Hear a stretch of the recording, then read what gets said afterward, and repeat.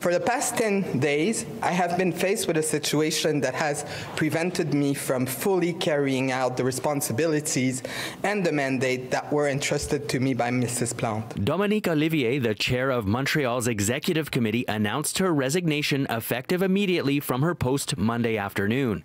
The announcement comes a week after a Journal de Montréal TVA investigative report revealed that Ollivier had spent tens of thousands of dollars at taxpayers' expense on trips to cities such as Paris and London, while she held the position of chair of the Office de Consultation Publique de Montréal, or OCPM.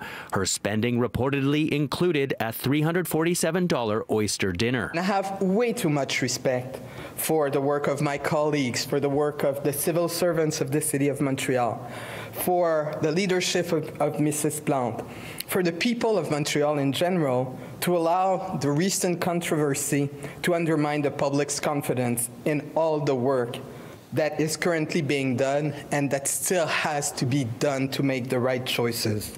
I have therefore announced to Mrs. Plante my intention to step down as president and member of the executive committee, effective immediately. The bottom line is that the conditions were no longer there to allow her to carry out her duties.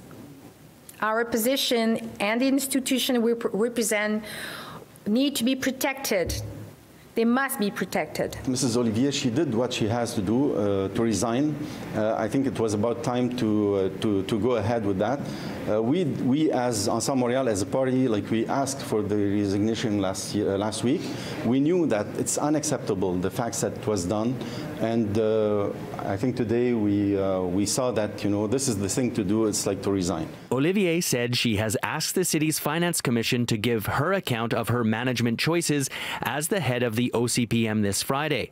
The OCPM organizes public consultations to gather the population's opinion on projects that affect the development and issues of neighborhoods or the City of Montreal. Ollivier added that she will, however, remain city councillor for the Rosemont-La Petite Patrie borough.